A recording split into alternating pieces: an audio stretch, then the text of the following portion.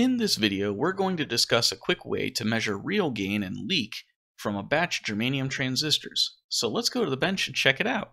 So here we have a quick Arduino Uno project. We're going to use this little setup here to measure the gain, the true gain, and the leak of our germanium transistors. So I have a PNP germanium transistor here, a 2N404A. We just hit the reset button. And it can tell me right there that the gain is around 35 HFE and our leak is around 104 microamps. Now, as the temperature fluctuates, obviously these things fluctuate a little bit with it, but if you want to check again, press the reset button on your Arduino Nano and it refreshes. Let's take this guy out and put in an NPN germanium transistor, a 2N229. This breadboard layout here is, we're going for EBC for pins, so emitter base collector. Throw that in there, press the button, and there we go. Now it's knowing that it's an NPN transistor, gives me the gain and the appropriate leak. And I can even go so far as to put in an NPN silicon transistor, like this 2N3904. And we'll get our gain off of that. Now, that gain's pretty close, pretty much spot on. The leak is going to show a little bit of something there just because there's a bit of jitter on the Arduino Uno. You can tell that by having nothing put in there. And you can see we got a minimal leak there. But that aside, this is good enough to do the business. Let's take a look and see how the circuit's working from a schematic and a code perspective. So here we have a schematic for what I laid out on my breadboard. We have our three modular circuits, one being the Arduino Nano, which is just a regular Arduino Uno in a smaller footprint running at 5 volts. Then we have our SSD 1306 OLED display set up to use 5 volts over I²C. I'm using the older 8-pin version that requires a reset pin dedicated to it, but the newer ones that are specific to I²C only have 4 pins. Being a power, a ground, a data, and a clock. Using the 4-pin displays will work in this setup as well. You just don't need to connect that OLED reset wire and everything should work fine. The last part that I have in here is the ADS1115 module. This is a 16-bit resolution ADC that also communicates over I²C.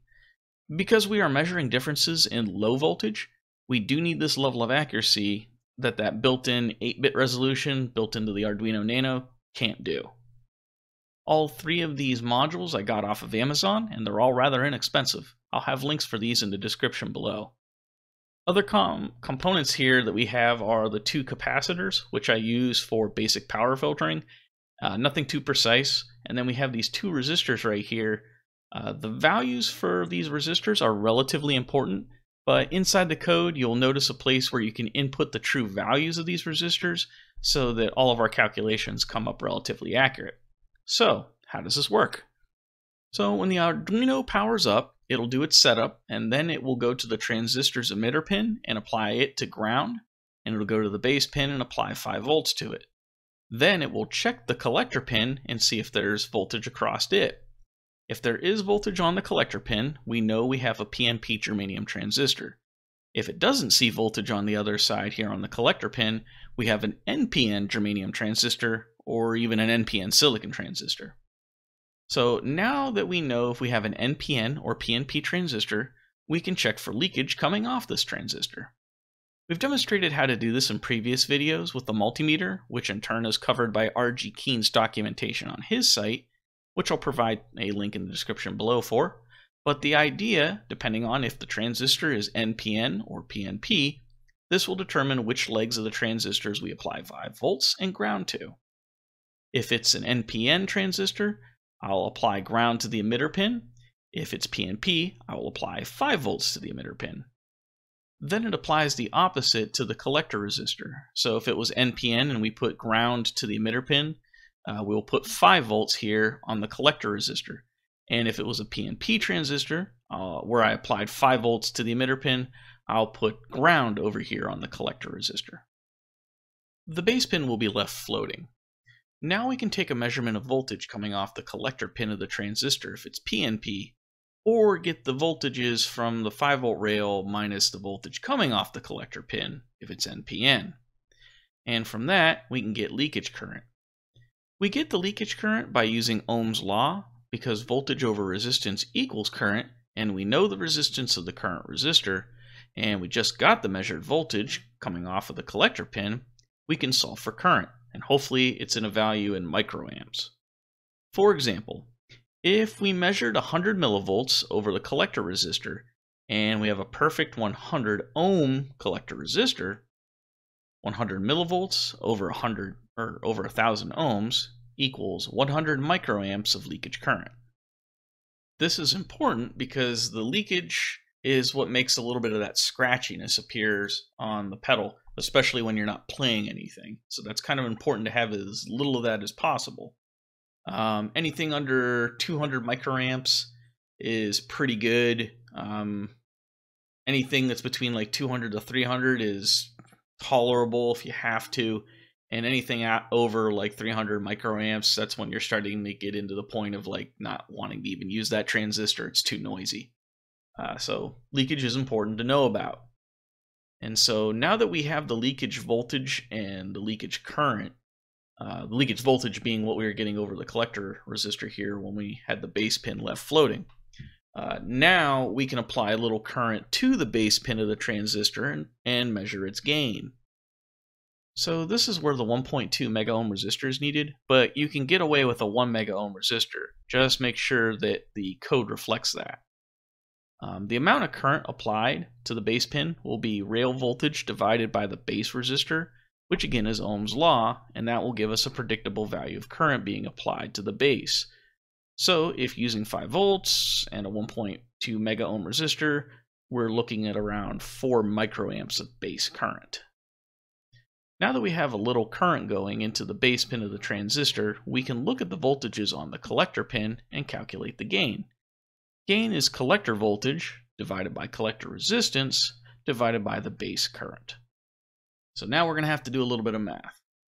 If we took a measurement of the collector resistor after we applied that 4 microamps to the base pin, and we got a reading of 750 millivolts, and we're using a 1K collector resistor here, our calculation would look like this.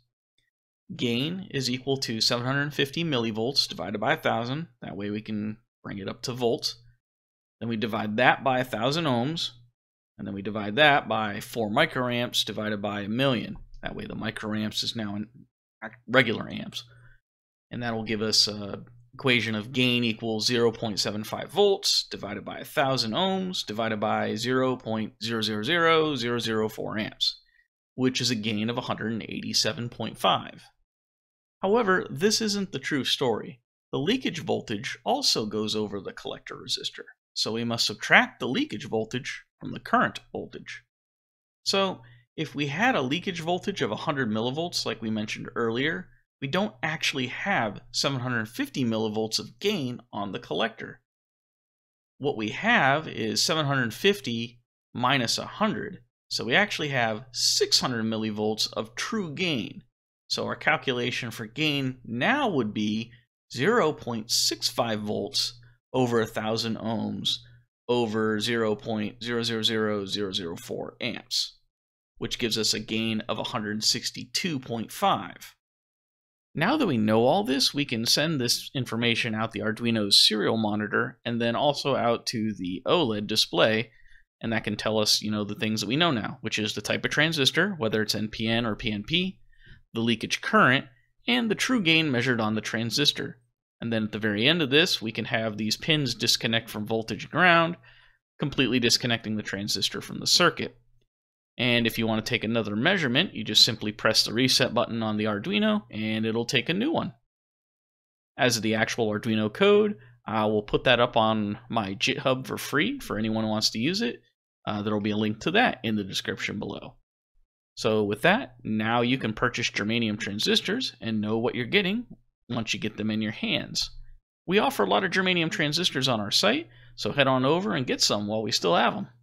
Anyways, that's it for this video. If you like these kind of videos, press the like button, and if you haven't subscribed, please subscribe. If you want to help support us, please visit our store at www.diyguitarpedals.com.au and check out our parts, PCBs, and kits, as that'll help us out a lot. So as always, thanks for watching, and we'll see you in the next video. Cheers.